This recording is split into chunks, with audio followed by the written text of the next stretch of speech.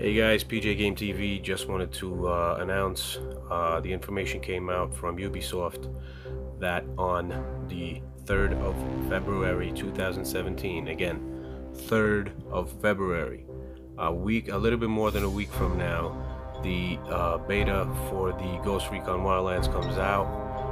I don't know yet if it's going to be an open beta or just an invite one. That's as far as I know. The date has been announced by Ubisoft.